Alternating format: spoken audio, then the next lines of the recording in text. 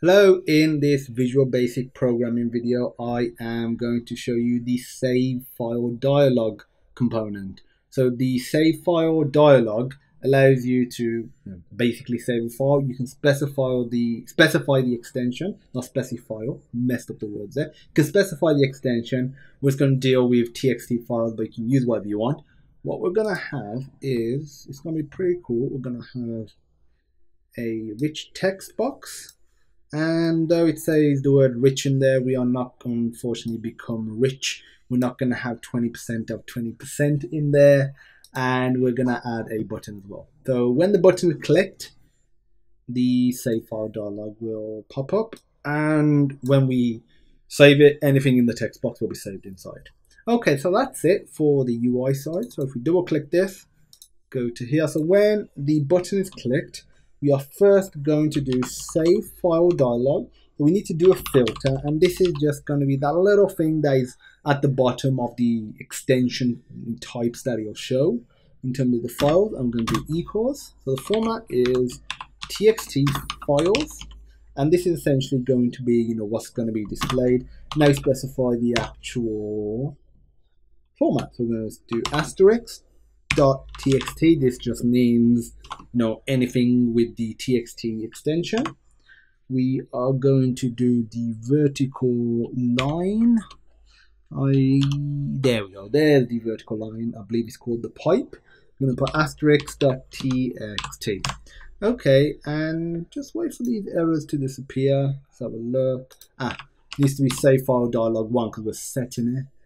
It's still save file dialog 1 is not declared for some reason.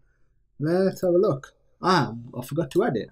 The main part of the video I forgot to add. So just add that onto the form, and now we can link it up. This error will disappear momentarily.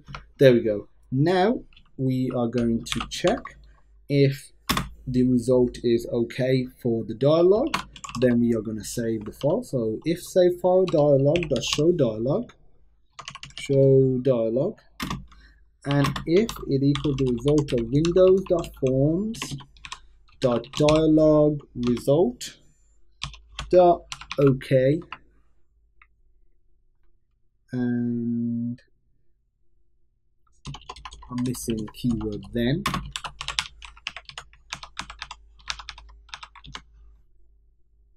I don't know where that / came from. It's meant to be dot.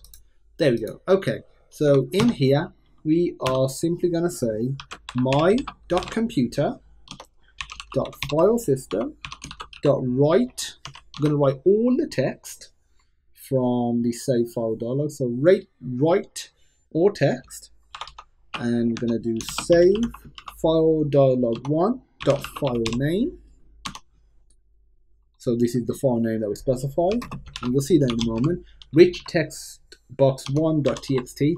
You could obviously get this from a string variable, or from a label, or just from a simple text box, but this just allows a lot more content to be written in there, so it's a lot more practical for what we want. We set that to true, and now we're ready to run.